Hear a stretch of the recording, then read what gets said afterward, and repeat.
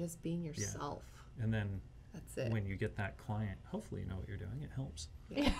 Well, as they say, it's all about people do business with people that they know, like, and trust. Right. So social media gives you that platform to be known, likable, and trustworthy kind of thing, right? Because I think once people get into it, they go, oh, I'll just look on Zillow. And then as they go down that rabbit Right. hole of Zillow and all the other websites and Google and stuff like that, they go, wow, there's a lot of information. I don't know what to do with it.